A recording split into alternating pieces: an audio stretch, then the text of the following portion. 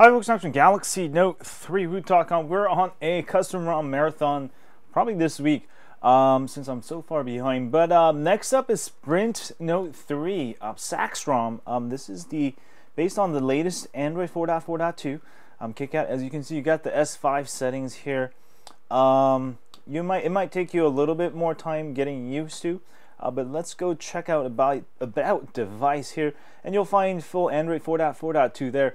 Now, to install this ROM, you'll have to make sure unroot back to Sprint's 4.4.2. I'll have instructions on my site. Basically, use Odin stock firmware and flash the latest Android 4.4.2, and also make a backup of everything before you do, just in case. You probably won't lose anything, but just in case, do that. And then once you've unrooted back to 4.4.2, you don't actually have to root it. You just have to use Odin again to flash the latest version of Clock for My Recovery, and then flash the ROM. That's pretty much it. This ROM does come with root, obviously. Comes with bloat free. Also, one of the main reasons you should install this ROM is that it does come with the hotspot enabled out of the box. And let me just point out some of this stuff. Let me just begin by saying that Sacs ROM, I've been actually using it for a couple of years. He's been actually off and on, and you know, you've finally popped up with the Sprint Note 3. I think he started with the Evos, HTC Evos, but anyway, he's an excellent developer. You know, I really love his stuff, and his latest Sacs ROM I really like. Let me show you some of the features about it. What I like is it's not too confusing, but it's got enough features where you'll enjoy it, and also it's way better than stock Sprint ROM. Without all that Sprint bloatware, it just pops up left and right. You have none of that here. Let's go take some of the cool stuff. You got the S5 quick settings here. If you press this here, you've got the nice S5 quick settings, which will be coming with Galaxy S5 and future versions of the Note 3 software there. Also, this one has some hidden features. You can go ahead and hit the button at the top right there, and that will also turn off your phone. So anytime you want to turn it off, just do that. So very nice stuff. And also, if it does have a home button hidden, so anytime in your app, if you open the status bar and hit up here, I suppose go to home. I'm not sure what happened there. Let's open another app, Play Store. Oh wait, well, I couldn't get it working for some reason. But you can also see the network status here, how much network stuff you're using, and you can also mess with that if you go up way here.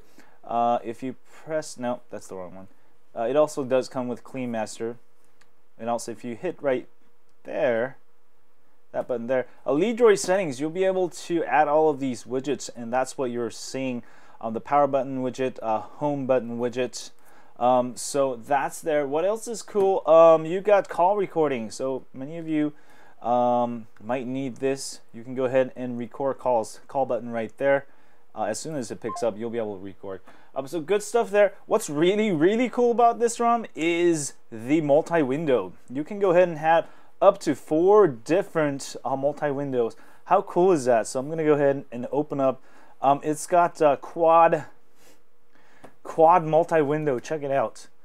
And it works pretty good. And let me see if I can actually, wow, that's pretty darn cool. So definitely a fun way to spend your day, sort of. So definitely check that out. I really love that. And also, it does have S5 wallpapers. Let's actually take a look at some of the wallpapers here.